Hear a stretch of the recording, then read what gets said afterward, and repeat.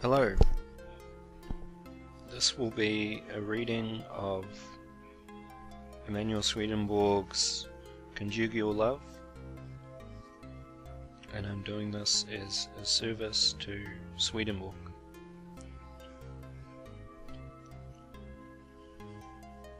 Conjugial Love. Preliminaries concerning the joys of heaven and concerning weddings there.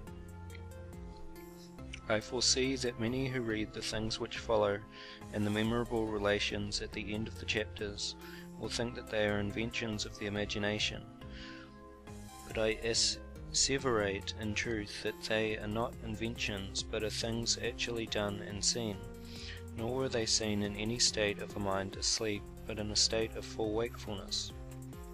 For it has pleased the Lord to manifest himself to me, and to send me to teach the things which shall be of the new church, meant by the New Jerusalem in the Apocalypse. To this end he has opened the interiors of my mind and spirit, whereby it has been granted me to be in the spiritual world with angels, and at the same time in the natural world with men, and this now for 25 years.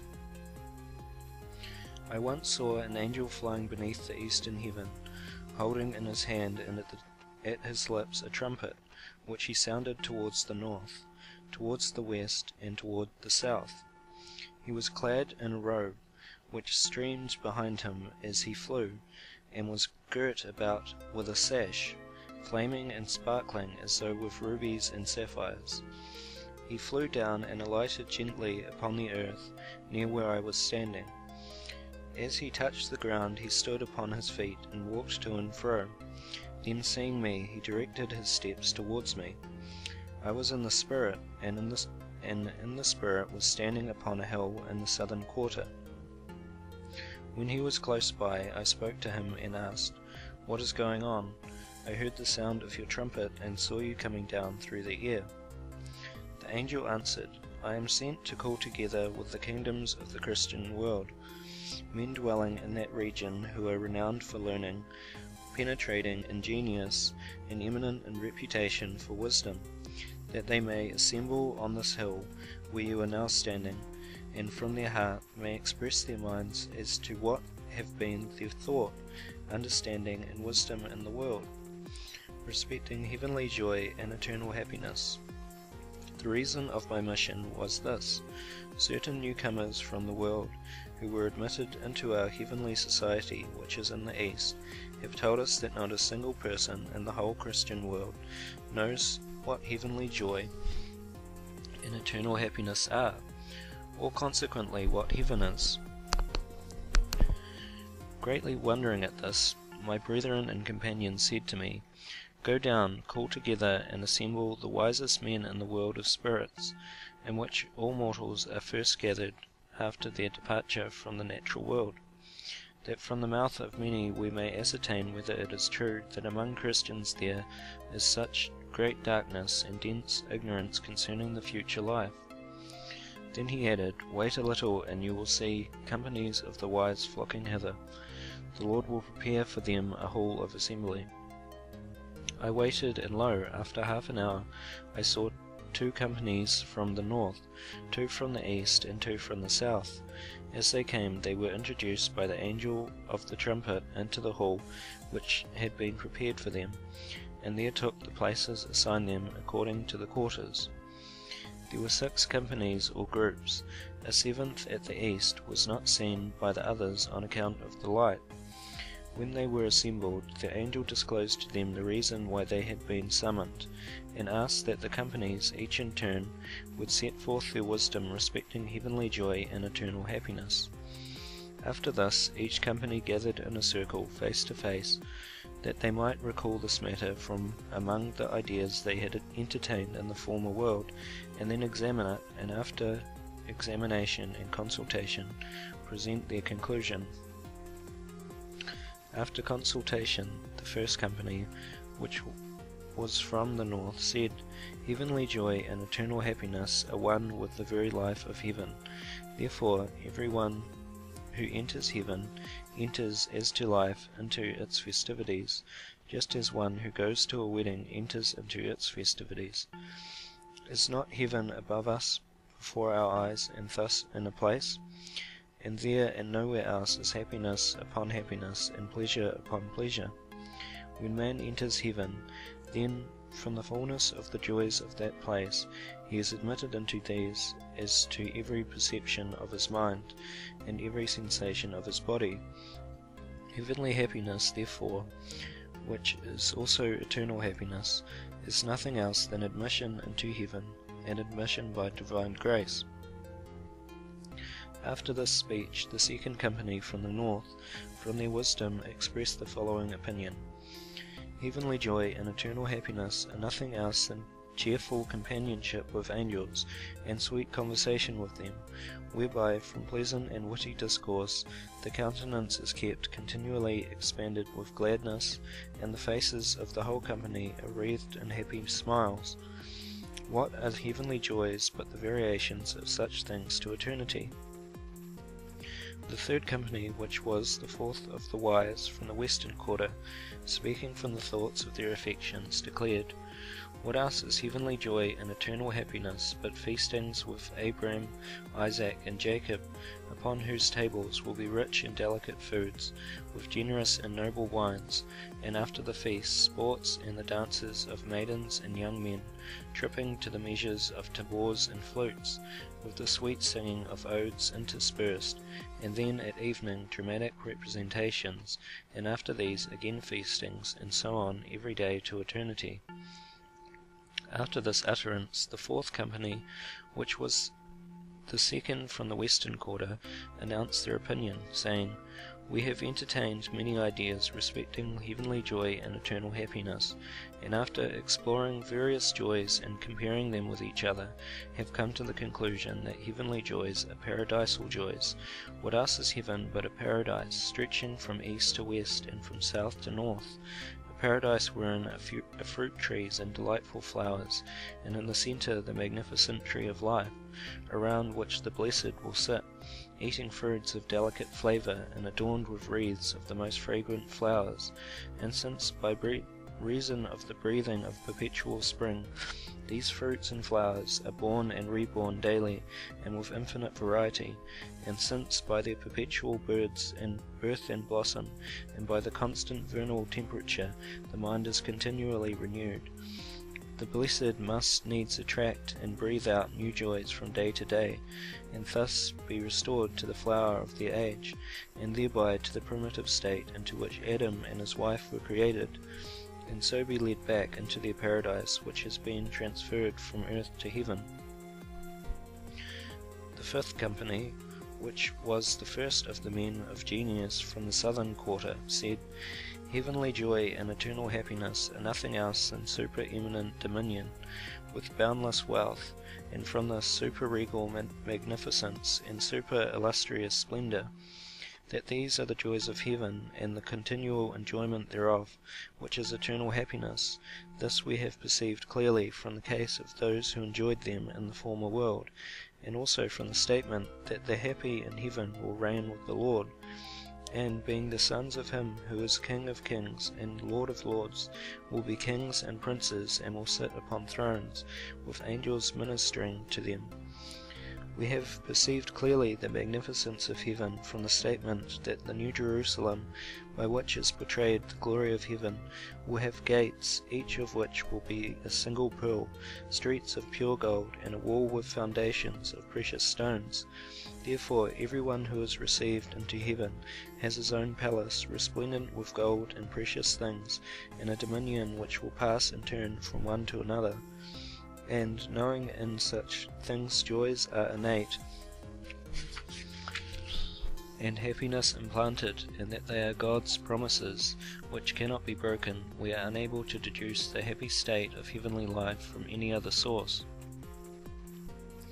After this, the sixth company, which was the second from the southern quarter, lifted up its voice and said, The joy of heaven and its eternal happiness are nothing else than the perpetual glorification of God, a solemn festival continuing to eternity, and most blessed worship with songs and jubilees, and thus a constant uplifting of the heart to God.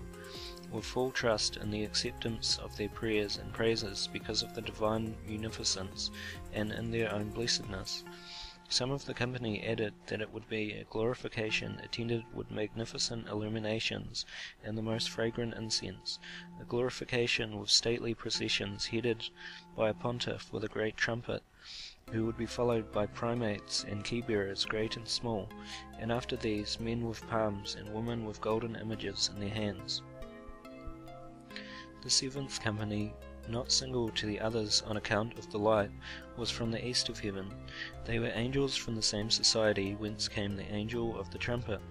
When they heard in their heaven that not a single person in the Christian world knows what the joy of heaven and eternal happiness are, these angels said one to another, "This can never be the truth. There cannot be such great darkness and such mental stupor among Christians. Let us go down and ourselves hear whether it be the truth. If it is the truth, it is surely a monstrous thing." Those angels then said to the angel of the trumpet, "You know that after death all men who had desired heaven and had some definite thought about the joys there are introduced into the joys of their imagination, and that when they have learned by experience the nature of these joys, they are accordant with the vain ideas of their own mind and the ravings of their own fantasy. They are led away from them and instructed. This is done with many spirits in the world of spirits, being spirits who in the former life have meditated upon heaven, and have formed so definite a conclusion respecting the joys there, that they desire them." Having this, the angel of the trumpet said to the 6 companies, which had been called together from the wise of the Christian world, "Follow me, and I will introduce you into your joys, and thus into your heaven." Saying this, the angel took the lead, and was accompanied first by the company of those who had persuaded themselves that heavenly joys consisted solely in cheerful companionship and sweet conversation. These he introduced to assemblies in the northern quarter, consisting of those to whom in the former world they were the only joys of heaven. In that quarter was a spacious house, in which such persons were gathered together, and in the house were more than 50 rooms, distinguished according to the various kinds of conversation. In some of these rooms they were talking about things they had seen and heard in the marketplace and the streets. In some they were telling pleasant stories concerning the fair sex, interspersed with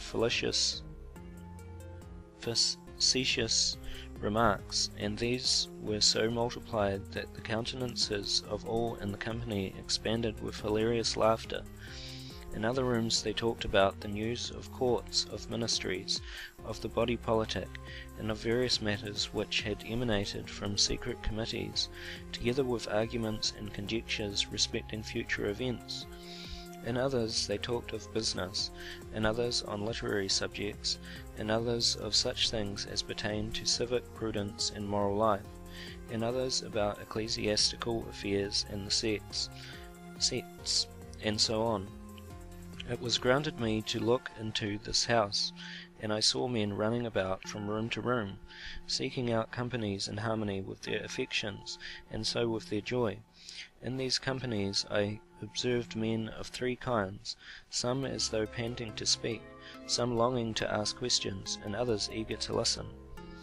The house had 4 doors, one towards each quarter, and I noticed that many left their companies and were hastening to get out. Some of these I followed to the eastern door, and saw several sitting near it with a sad countenance. Going up to them, I asked them the cause of their sadness. They answered, "The doors of this house are kept closed against those who would go out. It is now the 3rd day since we entered, and we have exhausted the life of our desire in companies and conversations, and are so utterly wearied with continual chattering that we can scarcely bear to hear the murmur of the sound thereof. Therefore in weariness we betook ourselves to this door and knocked, but we are answered, 'The doors of this house are not opened for those who would go out, but only for those who would come in. Remain and enjoy the joys of heaven.' From this answer we conclude that we must remain here to eternity, and therefore sadness has invaded our minds, and now our breast begins to be oppressed, and anxiety overtakes us. The angel then spoke to them and said, This state is the death of the joys which you believe to be alone heavenly, when yet they are nothing but accessories of heavenly joys. They then asked the angel, What then is heavenly joy? And the angel replied briefly, It is the delight of doing something which is of use to oneself and to others, and the delight of use derives its essence from love, and its existence from wisdom. The delight of use springing from love by means of wisdom is the soul and life of all heavenly joys. In the heavens there are most cheerful companionships, which exhilarate the minds of the angels, are pleasing to their animi, delight their breasts, and recreate their bodies. But they enjoy these delights after they have performed the uses of their employments and occupations. From these uses comes the soul and life and all their joys and pleasures. And if you take away this soul or life, the accessory joys successively become joyless, becoming first indifferent, then like trifles, and finally sad and distressing. When these words had been spoken, the door was opened, and those sitting by it sprang out and fled to their homes, each to his own employment and his own work, and they received new life. After this, the angel addressed those who had deluded themselves with the idea that the joys of heaven and eternal happiness consisted in feasting with Abram, Isaac, and Jacob, followed by sports and public shows, and then by more feasting, and so on to eternity. To these he said, Follow me, and I will bring you into the felicities of your joys. He then led them through a grove to a level place covered with boards, on which were set tables, 15 on one side and 15 on the other. And they asked, Why so many tables? The angel answered, The first table is Abram's, the second Isaac's, the third Jacob's, and next to these in order come the tables of the 12 apostles. On the other side is the same number of tables for their wives, and the first three belong those of Sarah and the wife of Abram, Rebekah the wife of Isaac, and Leah and Rachel the wives of Jacob. The 12 others are for the wives of the 12 apostles. After some delay, all the tables were seen to be laden with dishes of food, the little spaces between them being embellished with small pyramids containing sweet meats. The guests stood around the tables, awaiting their respective hosts. These were shortly seen to enter, in order of precedence, from Abram to the last of the apostles, and presently each approached his own table and reclined upon a couch at its head. They then said to those who stood around, Recline ye also with us. And they did so, the men with the patriarchs, and the women with their wives, and they ate and drank in gladness and with veneration. After the feast, and patriarchs retired, and then began sports, dances of maidens and young men, and after these public shows. When these were ended, they were again invited to the feast, but with the condition that they were to eat on the first day with Abram, on the second with Isaac, on the third with Jacob, on the fourth with Peter, on the fifth with James, on the sixth with John, on the seventh with Paul, and with the rest in order till the 15th day, when the festivities would be renewed in the same order, changing seats, and so on to eternity. After this, the angel, calling together the men of his company, said to them, All those whom you saw at the tables had been in like imaginary thought with yourselves concerning the joys of heaven and eternal happiness therefrom, and such mock festivities have been provided and permitted by the Lord to the end that they may see the vanity of their ideas and be led out of them. Those men whom you saw at the heads of the tables were impersonated, being old men, many of them bearded, men of the peasant class, who, because of some wealth, were prouder than others, and on whom was induced the fantasy that they were the ancient patriarchs. But follow me into the ways leading out of the school of sports. Following them, they then saw some 50 here and 50 there, who had filled their bellies with food, even to nausea, and were longing to return to their home affairs, some to their offices, some to their shops, and some to their trades. But many were detained by the keepers of the grove, and were asked about their days of feasting, and whether they had yet eaten at table with Peter and with Paul, and whether they were going away before they had done so, which would be unbecoming, and so would be their shame.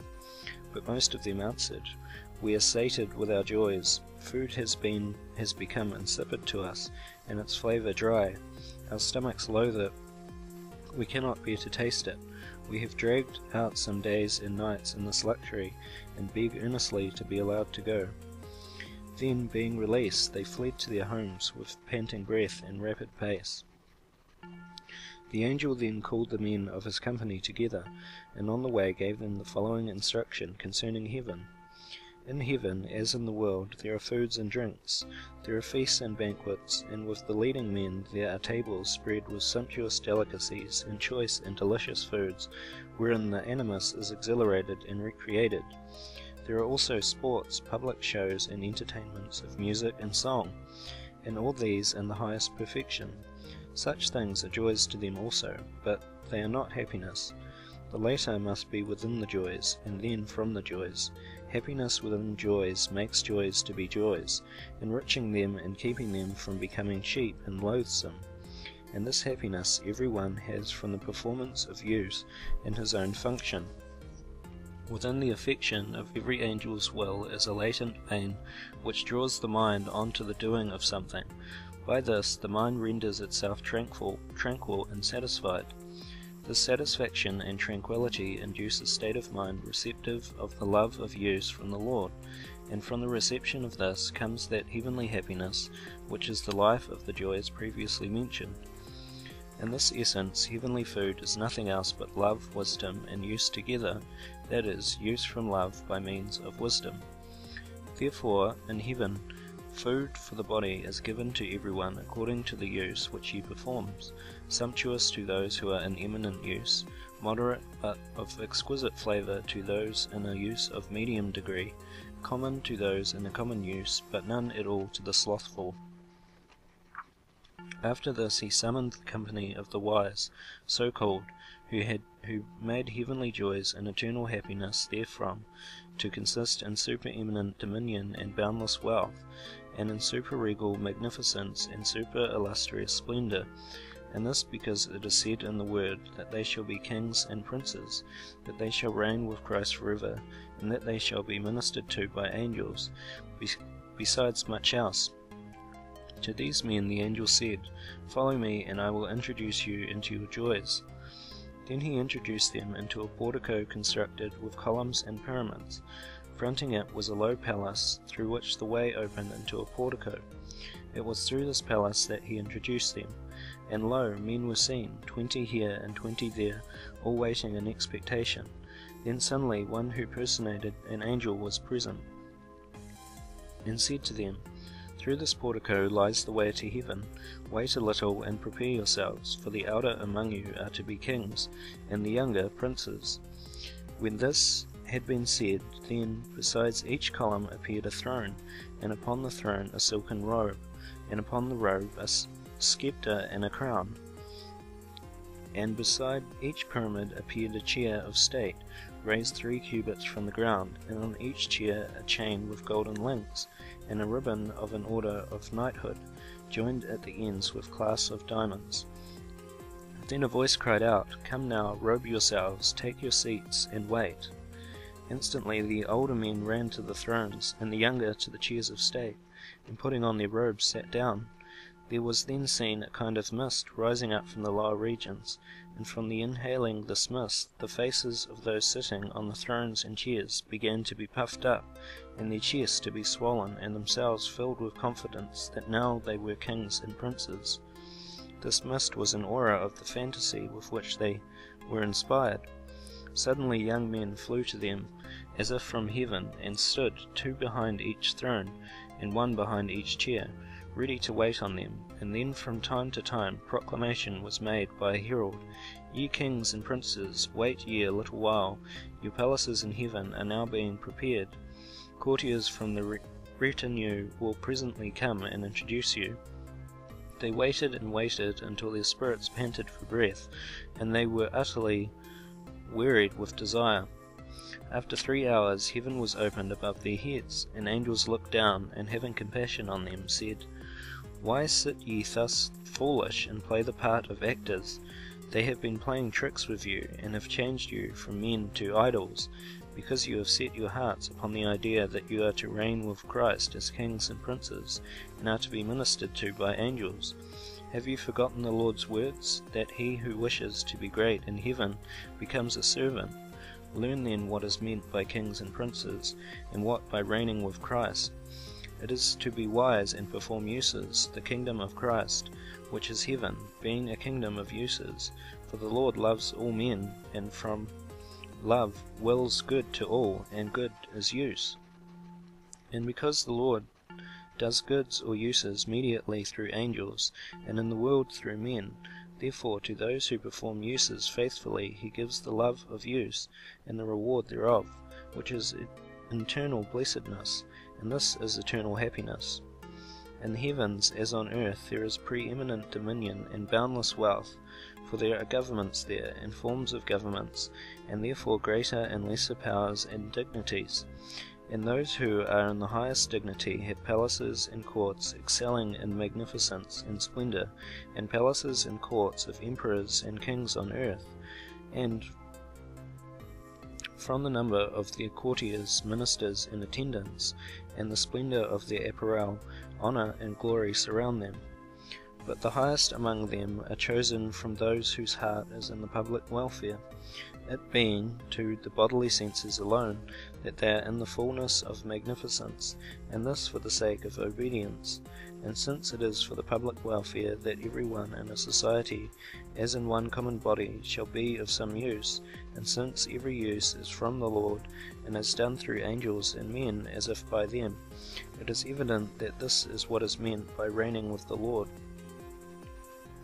On hearing these words from heaven, the impersonated kings and princes came down from their thrones and chairs of state, and threw away their scepters, crowns, and robes. The mist wherein the aura of fantasy then departed from them, and a bright cloud, wherein was an aura of wisdom, veiled them about, and from this aura sanity returned to their minds. Look for my next video, wherein the joys of heaven chapter will be continued.